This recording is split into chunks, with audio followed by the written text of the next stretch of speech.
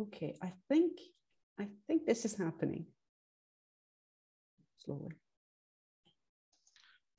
Can I just check? Are you seeing the big black? No, Dora, No. you need to make it as the presentation. No, I will. I will. Do you want to try it? Yeah, that's fine. That's absolutely fine now. No, yeah. no big black line, black bar. No, it's fine. No, okay. No, not like we had before. No. Good. Okay. Perfect.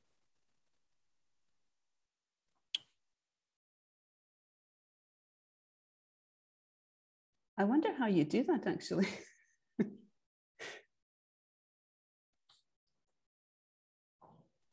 Right. Morning, everybody. We'll wait a couple of minutes before we get to 10 o'clock, and then we'll aim to start just at 10 o'clock.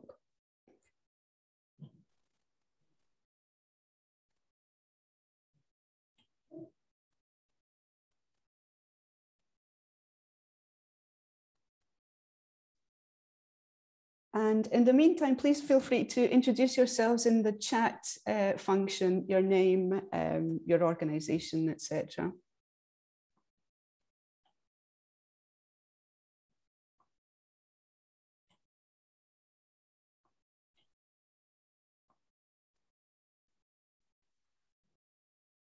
We should have added background music, Belgin. I know, I never figure out how to do that. That's the problem. Like elevator music.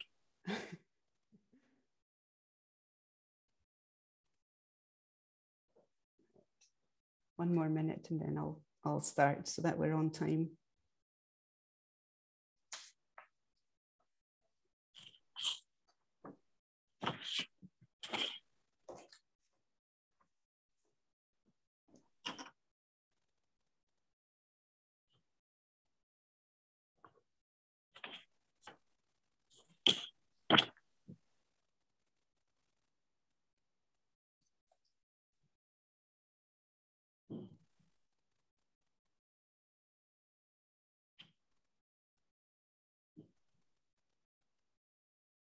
Okay.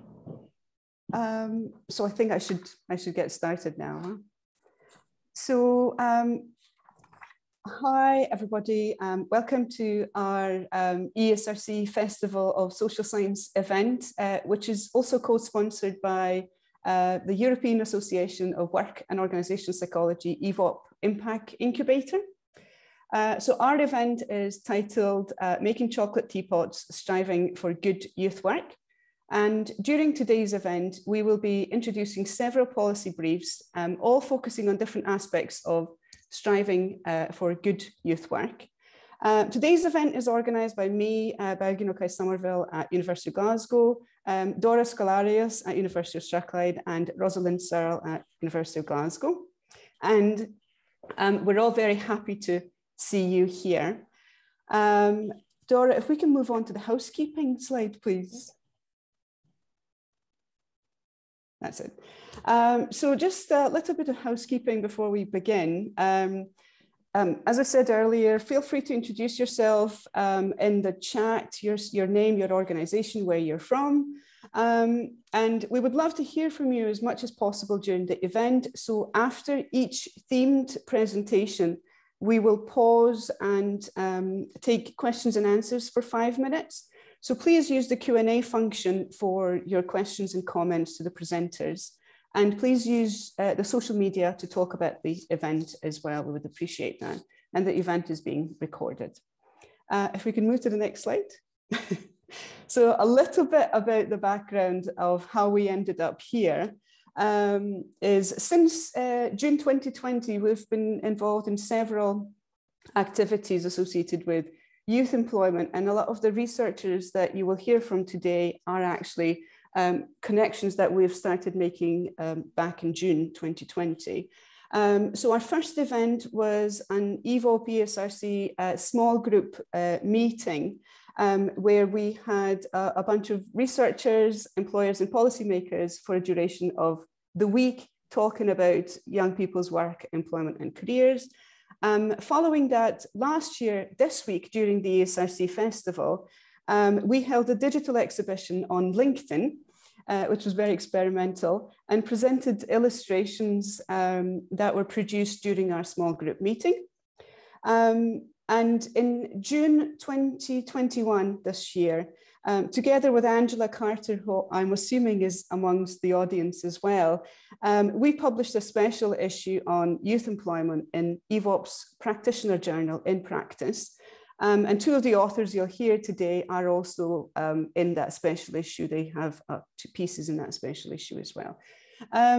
So today's event invites contributors to these previous events to produce policy briefs, which translate all that scientific evidence into everyday knowledge that we can be acted upon. And following the event, the briefs that we produced will be available on EVOP Incubator website, which I think Ros has kindly shared in the chat as well. I should also add our title is courtesy of the European Youth Parliament, who used the term making chocolate teapots to describe the lack of purpose and meaning in poor quality jobs that young people are employed in. And Andra Tofan, who's with us today as one of the panelists, will tell you more about that towards the end of the briefs as well. So we have a packed program today, and we will start by considering why youth employment is important and what it means to graduate in the pandemic. And our next themed session will be inclusive youth employment, followed by career skills, and our final set of contributions would be on recommendations for good youth work. Then we'll take a short break, hopefully. And after the break, we have 2 fantastic discussants, Professor Annalene Fourier from KU Leuven and Dr. Anthony Mann from the OECD to discuss our briefs for us. So our first speaker today is Professor Rosalind Searle, who will give us an overview of why good youth employment is important. Thank you. Thank you very much for the opportunity to talk, Belgin and Dora. So, as Belgin identified, this is part of an ongoing piece of work that we've been doing. Sorry, you can hear a clock ticking, chiming in the background. Sorry about that. So this is part of an ongoing piece of work for the EVOP Impact Incubator that I have the privilege of directing. And what we identified, we launched last November, and we really felt that we had a responsibility to identify and work on topics that were critical during the pandemic. And sadly, youth employment was one of them. Can I have the slide, please, Dora? So we've already established over a number of years that young people and the employment of young people has been in crisis. And we were aware that the start of a pandemic was just going to exacerbate that problem far more markedly for them. So as you can see on the slide, it's really from the International Labour Organization highlighting the depth of this problem across our world and just how many young people are not only unemployed, which means that they are unable to fulfill the potential that they have, but also a number are working in poverty. So they are able to find work, but that work is unable to sustain them and to give them a good quality of life. Or they are outside of work in terms that they're not in employment, education and training. So they are literally sitting. And sadly, I think speaking to you today from Scotland, Scotland has one of the biggest drugs problems across Europe, and you cannot help but wonder whether work and lack of work contributes to that markedly.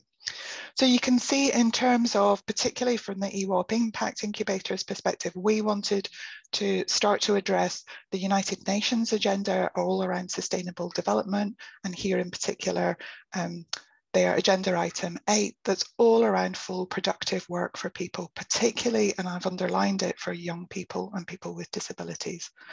So as I highlighted, we know from ongoing research the multiple scarring effects. So young people are unable to save for their futures, they're unable to save for their pensions, they're unable to transition into adulthood, and that has really important consequences for them going forward. Next slide, please. So in work that I've been doing with Belgin and another speaker that you'll hear today, Eva Selenko, we really highlighted how this impacts in different ways. So in particular, thinking about the capability of young people to start their adult lives. It has this wider socioeconomic consequence that means that they are unable to fulfill the potential. And actually, if you think about this in terms of the way that often pensions provisions are set up, they require current workers to support workers that have retired. So young people not being part of their pension plan, young people not being part of work means that they're not part of your pension plan. So this is why it matters to everybody. And as we've highlighted, the recent events of COVID-19 have actually increased the problem because so many young people have started and shifted, if they could, into education as a way of sheltering. But then it just means that we're going to have a bigger bubble of younger people coming out who have great qualifications, but how far are those qualifications aligned to work? And that's a real challenge for educators, and a number of the speakers you'll hear today are educators. So I want to hand over to this wonderful initiative that Dora, Belgin and myself have been privileged to be part of. This is all part of an ongoing area for the EWOP Impact Incubator that is all around this critical issue of getting young people into meaningful, viable work. Thank you. Thanks, Ros. And I want to start off by zooming in on one particular study that Belgin and I have been involved with, along with our colleagues from Glasgow University, Scott Hurrell, and Strathclyde, Daria and Pauline, who are my colleagues at Strathclyde. And we looked specifically at graduates in our respective institutions. We focused in specifically on those graduating last year, right into the pandemic, and focused in on the city of Glasgow, where we looked at our 2 universities and one of the colleges, which is more vocational and is often an under-researched group. And although we only have the results from the 2020 cohort to report to you today, we're following on by looking at what these graduates are doing 1 year later. So we're just about to launch our Wave 2 survey here. And we're also looking at a second cohort in the graduates of 2021. Unfortunately, I can't report on any of those findings yet today, but we're very hopeful that we can follow these graduates and look at their employability and employment outcomes and well-being outcomes over a longer period of time. But just to give you a snapshot of our cohort from last year and the survey that we gave them, we have about 500 of these graduates to examine, and we found that about 31% of them found employment in what we might call a graduate job related to their qualifications. Unfortunately, that meant quite a lot of them were still unemployed or were underemployed, and a large chunk of them went on to further training, postgraduate education. There's a little snapshot of our sample. 45% of them came from STEM subjects, 33% from social science, and 19% from arts and humanities. Just to mention that college population, which is often not studied amongst graduates, we thought was very important because they may represent a particularly vulnerable group in the COVID context. We also had a look at, we made sure to look at the traditional things that we might look at in studies of employability. We looked at career competencies that might buffer against any of the COVID career shock that these graduates were facing. We looked at both subjective and objective employability. So as well as employment status and self-reported salary, we looked at subjective measures like perceived employability and job satisfaction. But we also wanted to look at potential inequalities emerging from the COVID impact, particularly on caring responsibilities and any long-term health issues or health inequalities that might emerge. Part of the wider study was to look at sustainable careers. So as well as productivity outcomes like employability, we were looking at health and happiness as well in the traditional sustainable careers model that we were following. But these particular results I'll talk about just now are focusing in on employability and career competencies. So what did we find in brief? We were looking for potential demographic differences, because remember, this is just a snapshot at that point in time, about a year ago. And what we can see is that some degree subjects like STEM and social science subjects in comparison to arts and humanities were more likely to be in work. If you're in good health, you were more likely to be in work, perhaps not surprising. Men and students from particular social backgrounds, those who were not first generation graduates, were more likely to be in a job that related to their chosen career. And this parallels what we're calling graduate jobs. So they were less likely to be underemployed. The passage of time made a difference to salary. So the further along in time it was from the actual point of graduation, from when they answered the survey, the more likely they were to have a higher income. Not surprising, full-time contract jobs and not being a college graduate. In other words, the university graduates are in a better position, as we might expect. So the demographic characteristics, perhaps not unsurprising, but they demonstrate that arts and social sciences and health inequalities may be emerging in terms of being in work and being in a job paralleling your chosen career. Looking at the importance of career competencies, which is relevant to what we're talking about today, and potentially what we can do about this, the career competencies focusing in on certain types of behaviours like networking were more likely to be associated with graduates with a higher salary and higher job satisfaction, greater work exploration. They were more likely to be in work rather than unemployed. And both of these career competencies led to higher perceived employability. So the importance of career competencies, health, and no other kind of impacts in terms of caring responsibilities were emerging as quite important, and how the career competencies could be utilised. 1 minute warning, Dora. Thank you.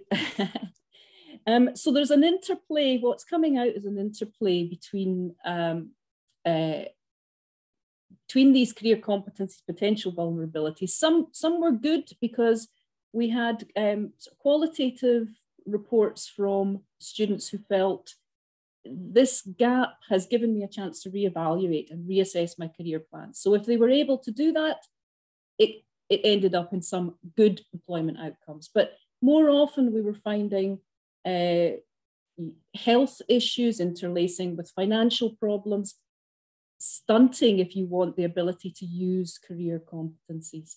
And just, finally, to sort of set us up for today, what can we do? We identified potential mental and physical health inequalities, and how some graduates, particularly arts and humanities and college graduates, were able to use career competencies.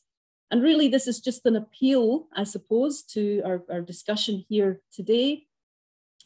But as practitioners, as academics, as policymakers, we can focus in on facilitating individual resilience through development of career competencies, addressing supply and demand issues, particularly in the creative industries that have been especially affected, minimizing long-term scarring, perhaps by encouraging employers to expand work-based learning opportunities, and advocating for more youth mental health services, and fundamentally, stakeholders cooperating in this common goal.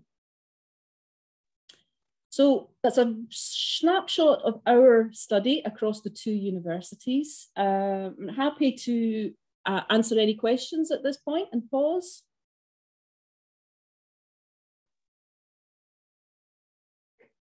Do we have any questions in the chat?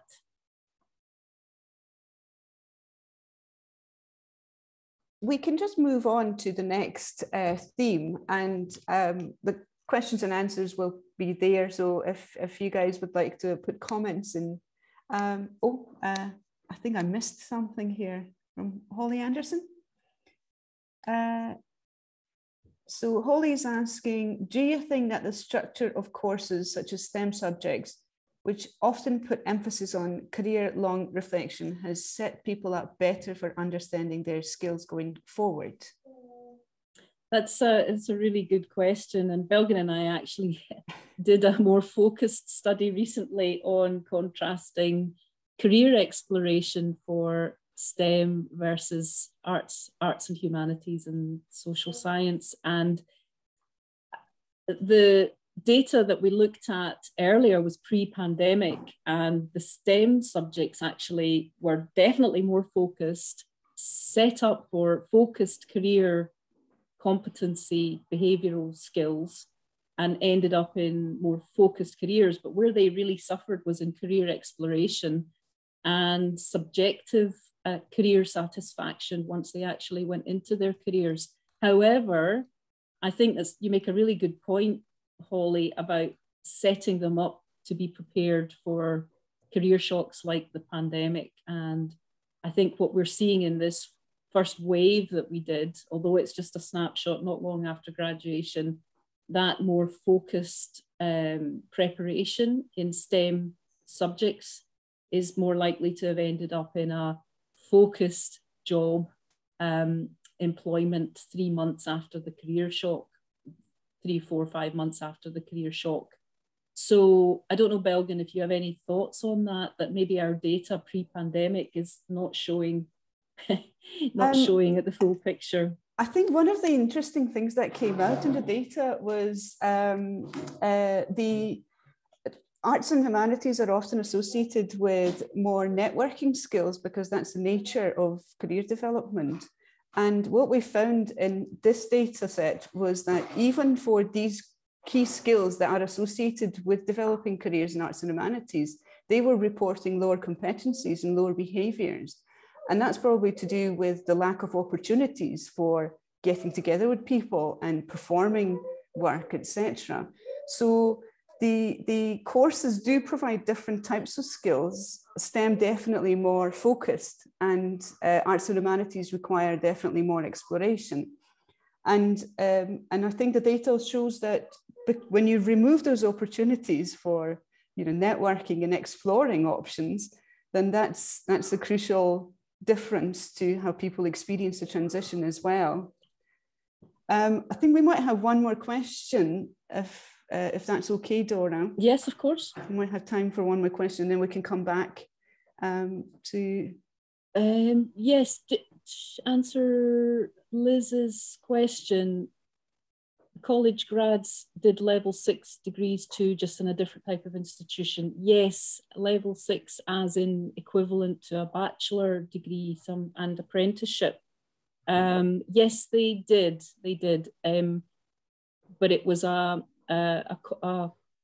local college where there was a whole range of different types of degrees, but less likely to do a bachelor degree in the college than in the universities. Shall we move on to our next theme, and then we can come back to the questions and answers, just to give everyone opportunities to... Clicking the slides then, shall I? Okay.